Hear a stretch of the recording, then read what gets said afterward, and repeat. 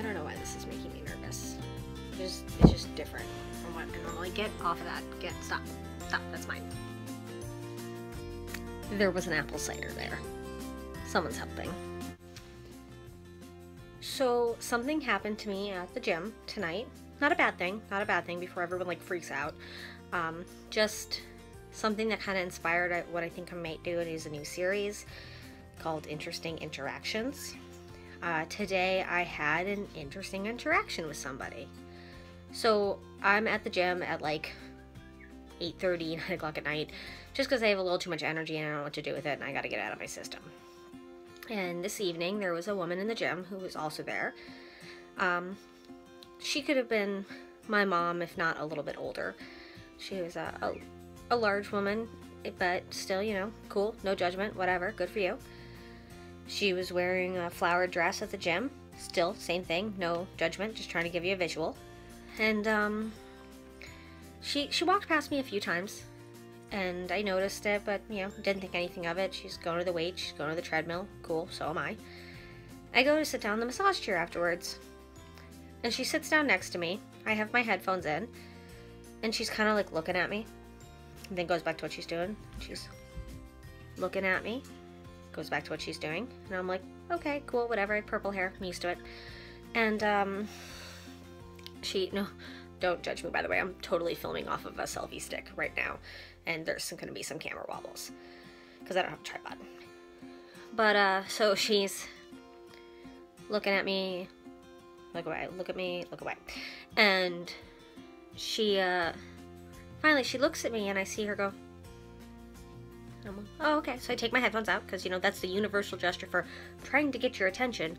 Please remove your auditory device. And she goes, I love your hair. Can I ask you some questions? I said, sure. And my standard answer for I love your hair, or, well, it's purple, or whatever is, thank you. Everyone should try it once. Have an awesome day. And I had posted a video a few months ago about hair discrimination and how I do truly believe that you should be a good ambassador for the look that you're trying to portray. In my case, I want to make sure that people know that I'm not some teenager going through a phase. I'm a successful, almost 30-year-old who works very, very hard and does this because, as I put it, I'm correcting a factory mistake. I was supposed to be a purple person. It's cool with me. But she had a couple questions like, how do you do it? What do you use? How long have you had it? So I answer, you know, I use Jerome Russell Punky Color. Sometimes I use Manic Panic. Lasts about 7 to 10 weeks between dyes. I use a color conditioner to keep it fresh. The normal stuff. So she starts asking me questions about my life. They're slightly probing, and she's very excited to ask me these questions, and I don't mind answering. I'm a pretty open person. It's cool for me. And a lot of times I feel like when someone who isn't in your social scene, I guess, or doesn't seem like someone that you're going to have a lot in common with, starts asking you questions, you make a really strong effort to just kind of be like, oh, thank you, thank you, thank you, as you back out of the room. And I caught myself kind of doing that. And I stopped, and I thought, this person could have some interesting, valid, worthwhile things to listen to. I have nowhere else to be. I'm in a massage chair. Let's see what she has to say. Let's see what's up.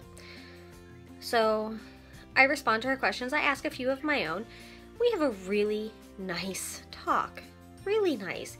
Very interesting. She's a music teacher. She works with developmentally challenged children and adults, teaching them music theory and music therapy. She also worked with the state as a teacher for helping kids who needed a little bit more help for life. And I really appreciate that. I'm a kid who needed help, and she would have been a great teacher for someone to help someone like me. I told her how when I was in Catholic school, I once told one of the nuns that I couldn't hear them when I was sitting down because I'm just a kinetic learner and I need to be moving and touching and doing things. And if I'm not moving and touching and doing things, I drive people crazy because, you know, I'm crazy. But we had a really nice talk, and it brought me back to being an ambassador for your exterior presence. I have purple hair, and I sometimes rock heavy, sometimes Sometimes. I often rock heavy makeup and bright colors and loud stuff and skull pictures, and I love all that stuff. That's fun for me. That's me. And she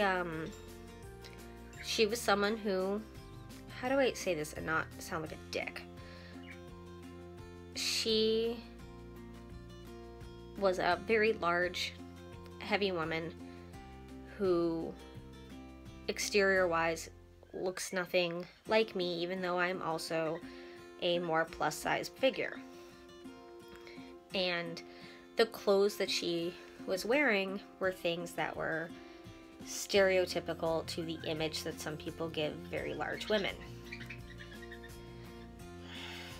I feel like I'm gonna sound like a dick no matter how I say this, and it's the internet, so someone's gonna hate me, so whatever. Let's just go for it. Someone could have looked at her and said, "You're lazy, you're stupid, how do you do this to yourself, you don't know." They wouldn't have taken the time to talk to her to find out that she is a teacher and that she is a classically trained European composing musician who plays all these amazing instruments. They wouldn't know that she is a belly dancer. They wouldn't know that she works with kids who need help. They wouldn't know these things. Just like when someone sometimes sees my purple hair and they have a problem with it, it's not super common, but also not as uncommon as it could be. Most people see my hair and it's little kids and old people, and little kids want to know why I'm a cartoon in real life, and old people want to know how I have a job, or they want to touch it, or they don't ask and they just touch it. That's cool too. It happens all the time. Doesn't even faze me. Strangers touching me at this point, whatever. But they wouldn't know that I'm in sales and I love it and I enjoy it and I work for a company that I really stand behind. They wouldn't know that I'm an artist and an animal lover and I have a passion for bright colors, or that I have, you know, birds. I'm a huge bird person, like bird watching, bird owning. You can hear the bird owning behind me. They wouldn't know that I'm into interior design. They wouldn't know. They wouldn't know I love kids. I think kids are great. I love listening to kids, and the way they talk is just amazing. Another interesting interaction I had recently was a little girl who came out of the bathroom at work, stopped, looked at me, looked at her dad, who looked like Khal Drogo, just awesome. Goes, "Can I ask her a question?" Her dad goes, "Yeah, that's fine, ask her a question." She said, "Why is your hair purple?" My standard response, "I'm correcting a factory mistake. I was just supposed to be purple." And she just kind of did one of these, and I was like, oh, I'm way over her head. She's like 4. And I said, "You know how sometimes you want to wear a pretty dress to make yourself feel good? Well, my purple hair makes me feel good because I guess I'm just a purple person." She goes, "Oh, I'm gonna be a green person," and just walked out the door away from me. And that was great. I love kids. Kids are the best. And just if you need to pick me up, listen to a 3-year-old for like 5 minutes, ask him questions about life. It's amazing. It'll change everything. But I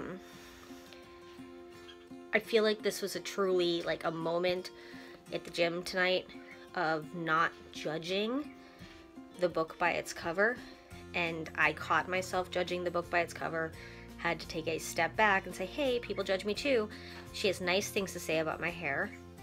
Let's absorb it. Let's find out what she has to say. Let's find out what she has to think. And I'm glad I did it. Spent an extra 45 minutes at the gym tonight talking to someone about their life and their feelings and the things that are important to them, because they wanted to know about my hair. And just like I said, I believe in being a good role model for your look. Good manners, politeness, friendliness, open-mindedness, none of that ever goes out of style. So I'd love for you guys to go out and talk to someone that you maybe wouldn't normally talk to, and be safe. Don't no angry Hell's Angel biker bars. Let's talk about politics. It might not end well. I mean, try it if you want to. Just don't, disclaimer, don't blame me. But then again, those Hell's Angels might be Shriners Hell's Angels that raise money for kids. They're out there. You should check it out. Yeah, see? Book by a cover right there. It's a little hard to get out of that little loop right there. Give it a try. Talk to people. Tell me what you think. And I'm gonna go to bed now because it's like 11:15 at night and I'm filming on a selfie stick with my cat. So, good night.